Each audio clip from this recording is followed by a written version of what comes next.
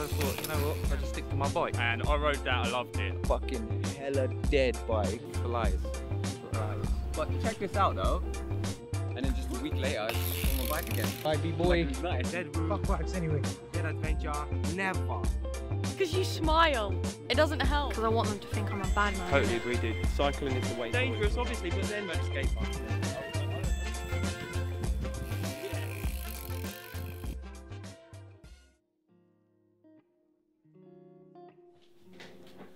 Hey guys, notice anything different? Black shine over here. A bit of a scar here if you can see it. That redness. Anyway, fell off a BMX about a week ago. Hold up. Before I let you see my shameful fall, let me just explain or rewind. So I'm sure you're all well aware of the recent lockdown measures. Only allowed to go out for essential shopping and picking up medicine and an hour exercise. The perfect amount of time for a bike ride. And of course most people can't stand staying indoors too long, so everyone got swept up in this bike hype and we weren't gonna miss out. So here we are. Hey yo, I like riding bikes because it keeps me healthy and it protects the ozone layer, planet Earth. One thing you can do during quarantine is get on your bike, mate. Go on, get on your bike. It's pretty lit. No, hold it. How did it all begin? Bikes. So it all kind of begins, obviously Corona and all that shit. We had our old housemate who had his old shitty bike that he left there. So Boogie fixes it up and he goes on a bike ride with Freely and Jasper, innit? Alright bro. Where are we at now? We're currently in Harpenden on the Common, a world away from Luton. Look at it. It's beautiful. What are you saying, man? I've been called everything but my actual name. Originally, I think it was Ronnie, and then it went to Ron, and then Ron Dog. He's on. He's John Boyega. Had bike fever in the summer, right? It just comes over you, honestly. And now this year, when you guys got your bikes, we took these ones out in March, didn't we? Yeah, before my driving test. That was good. That was when we came here. That was a great trip, to be fair. That was the first one, isn't it? It was nice to be with you guys. So I go cycling and I'll buy a bike. Look at that bar alone, bro. Obviously it was a piece of shit. Cost me 150. Yeah, we went to Harpenden, innit? And my tire just punctured. I told these man, like, yo, getting rid of this bike, selling it. It's literally, like, I think next day. Look what man got me. Yes, bro. Yeah. I was back with that frame with a bunch of bits. I was like, yo, with these bits and this frame, I could build you a bike, bruv. Oh, there. I've literally built this. There was a frame, forks, and wheels, and we had to just put it all together. Where did you get all this experience to build all these bikes? Well, I've been biking ever since I was a kid, like most people, but I never stopped. Most people like got cars, moved on from it. So I just thought, you know what, I'll just stick to my bike. And something will go wrong with it and I'll just replace the parts. So it ended up having to learn how to fix my bike. That's why we're here, because this is more my style. I like jumping about, being stupid, being a kid. Oh hey, didn't see you there. I laugh. I don't know what's so funny about it. It's because you smile. It doesn't help. I'm just gonna do it. Oh hey, didn't see you there. Are you gonna ask me a question? What was it like biking with us? The first time, Yeah, the first time. bare hyped for it. Was really excited, and then it got to the point where we reached Harpenden, and I was like, I have enough, but you know, I'm not gonna give up because I want them to think I'm a bad man, innit? First bike ride adventure, sanctuaryglobal, classic Mandem, plus buyer, one extra. I hate the first time. Wasn't my bike, missing my bike, but yeah. Go on, M to the A to the C, interview, SG. St. Albans and Bridgewater bike rides, kind of dead. And basically a few days later, we like, yeah, let's do a walk adventure now. But since Bridgewater Monument was closing, we thought, you know what? Let's take a bike halfway there and then walk the rest of the way. Guess what happened? We rode a bike all the way to there. Another uphill battle. Is he gonna say his famous catchphrase? Fuck bikes. Yeah, there you go. Fuck bikes. But it opened my eyes, not gonna lie. After experiencing the St. Albans and then the Bridgewater Monument on a bike, I realized that never. If you're new here, you may not know that we've been going on adventures with just our legs for a couple years now.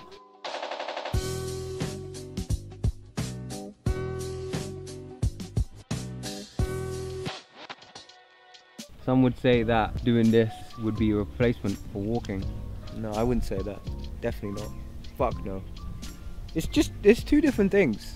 Apples and oranges, really. I don't think it's gonna replace it. It's a very different thing, you know. Remember to show who you are. Yeah, show who you are, bro. That's his Tinder profile. I think we should still keep walking because that's like how Sanctuary Global started from when I came in. I think the biking adventures would never replace the walking adventures. I'd say walking should still be, it should be a side by side.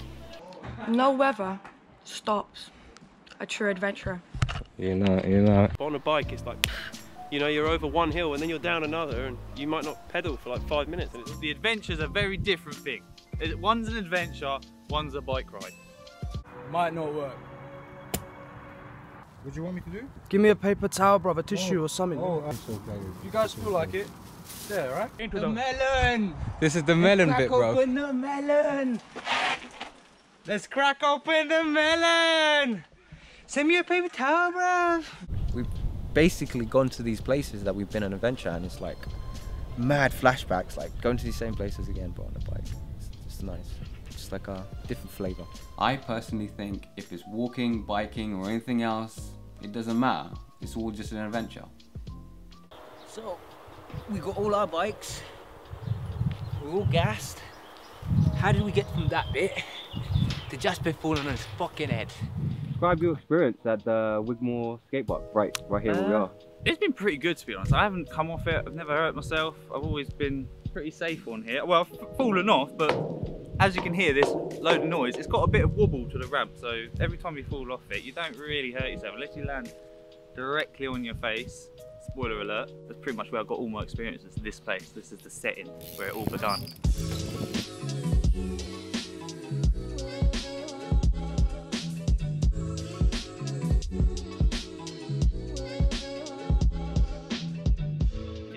I gave him an old diamond back. Yeah, I gave him a BMX. Basically, I bought 2 BMXs at the same time for £60, so £30 a BMX. Oh yeah. And I see Maciek borrowed it a couple of times, and I just thought he's the perfect candidate. And then Boogie's like, you know what? Keep it. It's free. Take it. And that's how I have the bike. Very much appreciated Boogie over there. Little did I know that it's a cursed bike, but it's fine. Cursed bikes are fine, innit? Front tire. In a tube, 3 times fucked up, 3 times nowhere. Crank, moving again, bruv. Look at that. Sees that? All in all, let me see if it works. Wait. Quick test ride, innit? Let me follow it. The close up. Right here.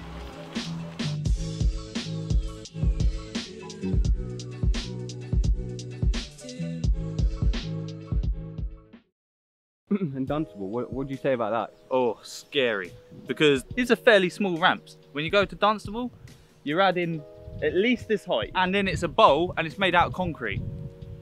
To be honest, I was quite scared. I've only ever done like the ramps.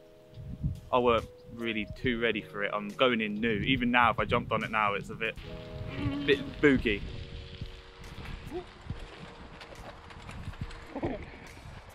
Sick. Works. There's a big ditch over there and I was just about to jump it. Works. Almost fell over, but it is what it is. So that's that, you know, bike is cursed, but so am I, so. The second bike ride, I don't know if you want to ask me a question about it. Dirt track? Yeah, the dirt track. What was that, sir? Gully. Where's this dirt Sick. track? It's in Leegrave, right next to Macroyd's humble abode. Awesome. Yeah, Oh, this. This is what your bike's made for, dude. Roll out. Do you want to move out of the way? If you're going 360, I'll be always in the way. Pretty cool. Loved it there. I ain't going far distance, I don't like bikes. But then I realized there's a dirt track right next to my yard. On a bike, I live 5 minutes from here. So I thought I can still enjoy the bikes in the local area. And hence I started enjoying it. Got a nice BMX. Practice my bunny hop, my silver surfer move I'm practicing as well. It's really nice to like go up and down everything, you know, do tricks. We tried making our own little path. I don't think there was any casualties. I knew you were gonna fall over. Check that out, man. It's not about the far distance, it's about local, you know? Local thing. If I want to go far distance, I use these. Legs, yeah? This is my transport, bruv. You see that? While the dirt track we found was a great beginner track, there's a whole host of official bike parks waiting for us to explore. And we were just itching to discover the more extreme side of biking. And at Chicksands Bike Park, we found it. But only one of us went. Boogie on missions. Yeah, he's doing a side quest. Yeah, Boogie's going mad today. Going Chicksands Bike Park. The Chicksands Bike Park, in short, was brilliant.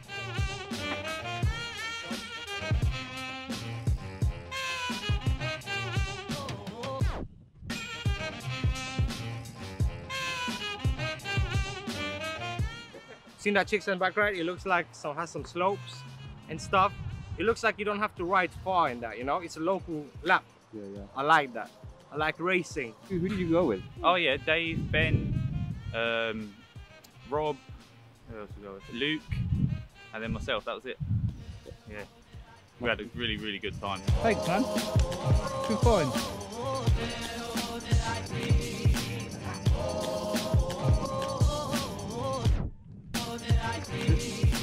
This one, yeah. Here he comes.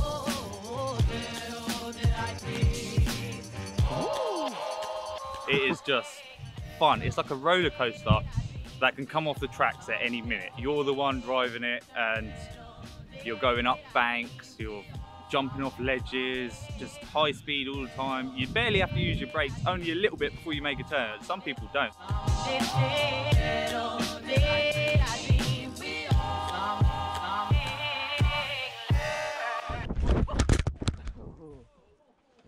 Bad.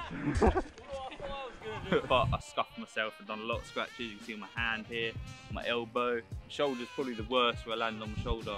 You got up again though? I got straight back up again. Yeah, straight up. I was alright. It was all cosmetic really. I think eventually I want to get all you boys on it, and yeah, we will have a really good time there. That's the end goal. There you go. How is your recovery? Like, it was only the first 2 days that were really like fucked up. Kakashi-san. Oh yeah, we didn't do a bit. Day one. Day one. Jesus Christ. I wear a helmet. I'm getting my ugg upside. Uggs? Like my eye was super bad. Like I couldn't even properly see out of it. Like there's no point. Dead, fucking killed. And then just a week later, I was on my bike again, like it was night. Yeah, my vision gone. Like, no, was it at the time? Yeah, it was kind of like And it hurt. Yeah, you're alright. Yeah, it's pretty mad, though, isn't it? Yeah. Day three. I know you don't have half an eyebrow. Yeah, I missed I it. didn't even realise. Yeah, no, it's actually quite jokes, isn't it? And then Do you think it's gonna grow back? nah, it's gonna stay like that forever. Is that what he said? Yeah, pretty much a scar. No joke. No joke, bro. That's kind of gully. Yeah, it's kind of gully, but it's kind of also a bit lame at the same time. I mean, yeah. And it wasn't like, oh, did you do a cool trick or something? Nah. I was trying to go into the fucking boat, and I didn't even come out. Like, I came out knocked out. So that's not cool. Ooh. Alright. Why is bleeding?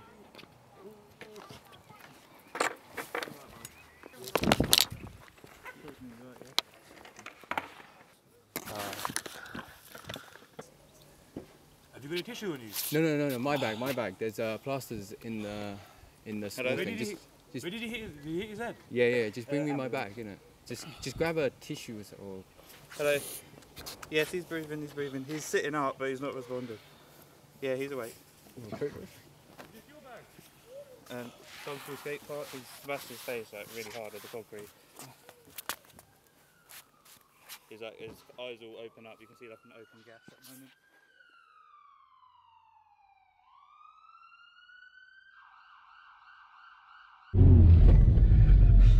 Supposed to be a gloomy one. Terrifying. Yeah, we're on our way to pick up the Butu. Concussed. Injured. Always wear a helmet. Always. Yes, and act swiftly. Yeah, he's coming up.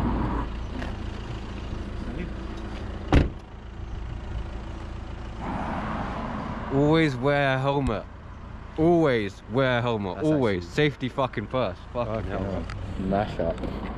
Mash up.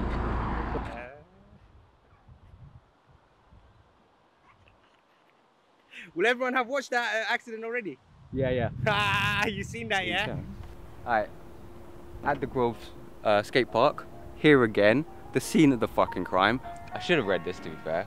Safety equipment must be worn at all fucking times. You not wear?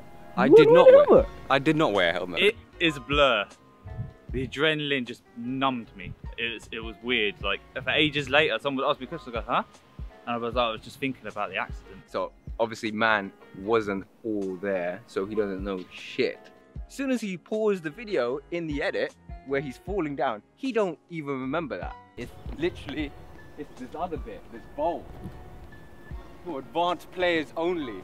And I thought, yeah, me being a fucking literal amateur, nobody, can't do shit, can't even lift my bike, bruv. And I decided to do this shit. Basically, the day started, we're gonna go to Dunstable skate park. And then 10 minutes before I leave, no, 5 minutes before I leave, I was literally gonna leave. Buyer calls me and he's like, you know what? Don't come no more, innit? Because JAZZYB fucked himself up. I'm like, interesting. So on the day, pretty mad, I fell here, going down this bit, caught the back wheel here. I was trying to put my arms out to stop myself, couldn't do it in time. Smashed my face in. And then that's it, lights out. And then Boogie's just like, I think he's kind of fucked. He's bleeding and he's still not moving. So Boogie jumps down and we see that there's blood on your head. I jump down and then it's like panic mode. It's like, okay, serious shit. No more recording. Well, you jumped right in, bro. For myself? Yeah. Yeah, because I've got the experience.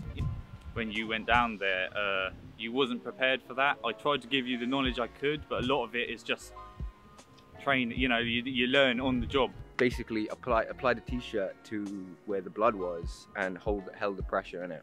So as soon as I started doing that and me and Boogie got him up, he started regaining consciousness. Where the fuck am I? How the fuck did this happen? Yeah, you were going in it. So I said, we're at the Dunstable skate park. You fell on Boogie's bike. That was the first time I told you. Wouldn't be the last either. Pictures come, video come, man, mashed face, bruv. I'm like, raw. Man was like, yo, man's barely conscious, like speaking the same thing. It was scary, very, very scary. We're there. Boogie's called the ambulance, and we're waiting, and it's pissing down now. So we need to get out of the rain. So we go over there, and you're speaking utter fucking bullshit at this point. We're having a nice brotherly moment there, and you keep repeating yourself like a goddamn crazy person. It's like, what the fuck, man? So the ambulance comes, it's just parked up over there. Get him into the ambulance. But no, yeah, dangerous, obviously, but then, you play with fire, you get burnt. It's a bloody skate park, isn't it? Like, that's what I don't F with those things. We were like, yo, instead of me telling you what happened, I can literally show you where he fell, what exactly happened. Showed them, they cracked up, and there you are in the back of the ambulance, fucking gassing, like, oh my god, sang video.